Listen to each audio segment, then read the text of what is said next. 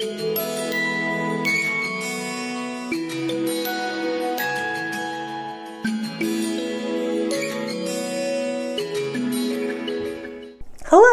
and welcome to healthyhouseplants.com, where we teach you all about gardening in the great indoors.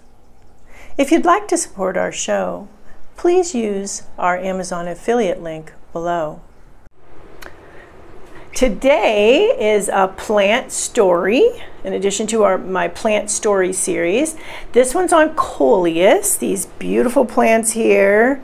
I love Coleus. Actually, Coleus is how I started indoor gardening in the first place. And indoor gardening was the first type of gardening I did. I was 7, it was the 1970s, and houseplants and macrame hangers could be bought just about anywhere. So I spent my allowance money on a beautiful Coleus that I found in a drugstore. It was this type here, close to this type. It's kind of it was a combination of this one, and very beautiful velvety leaves.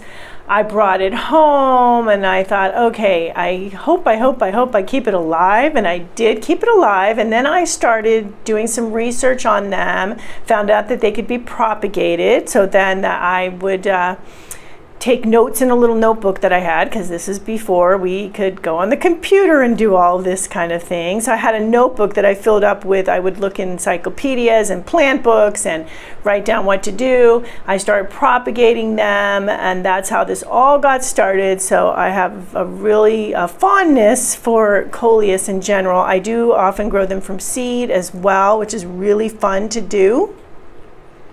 So today, as mentioned, I'm going to tell you a little about their background, besides the background with how it got me started.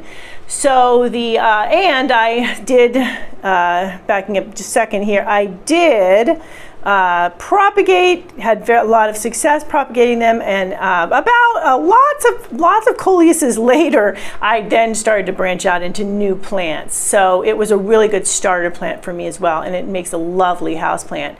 And actually, it has been doing so, being a lovely house plant for many indoor gardeners over many years.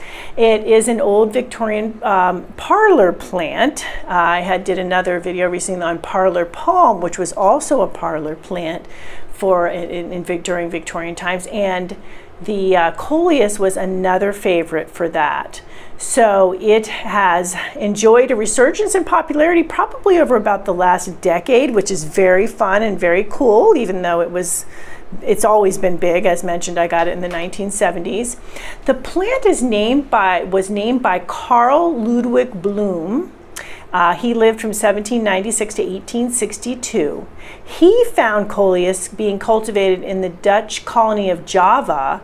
The origins of the plant, therefore, because he found it already being cultivated, are unknown, but they do include specimens that have been found in Asia and Africa. So this Coleus, the one we grow now, is known as a Coleus hybrid Coleus. It reflects an assemblage of hybrids from many closely related species. So that's why you can find so many beautiful colors and even leaf shapes. And although the leaves are similar in pattern, but you'll even find different leaf shapes. So you see this one's a little more rounded, these are a little thinner. Some of the plants are extremely velvety. The one that I found was like that. I think honestly that's what lured me to that plant, was just the fact that it felt like velvet. And I thought, how could you grow something that is like velvet? So you can find so many really nice plants thanks to all the hybrids. So they recently changed its genus name to Soleanostemon, and that was in 1990, but considering the plant dates way back before, it was recent. So it actually belongs to the mint family, and that family includes annuals and perennials. So you can keep growing Coleus indefinitely indoors, which is really fun. If you live in a climate where it does freeze, the Coleus will die back when it gets cold. So if your best bet is just to keep growing it indoors.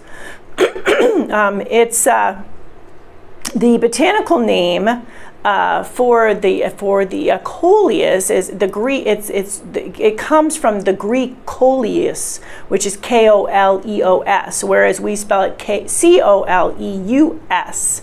and that meaning in Greek means sheath. So that is referring to the sheath-like quality of the stamens in the which are the male portions of the Coleus flower. So, as mentioned, during the 1800s, Coleus enjoyed a lot of popularity in Victorian England. There was a lot of excitement at the various leaf shapes and colors. It actually was auctioned off for very expensive prices at times, which is really exciting for the Coleus. So like I mentioned, it had a real big heyday during that time period, but it can also have a great time in your indoor garden today. It's collected in many different parts of the world, as mentioned, and grows in more temperate climates outdoors quite a bit. So go ahead and go out there, find yourself a beautiful Coleus and put it in a brightly lit area. And I will be next doing a video actually on keeping them healthy and happy indoors, so check out that. And that is that for the stupendous Coleus and its really fun history. Thank you for stopping by today. Please leave any comments about any indoor gardening tutorials you'd like to see. Remember to like, comment, subscribe, and share this video. And please check the bell if you'd like to be notified when we release new videos.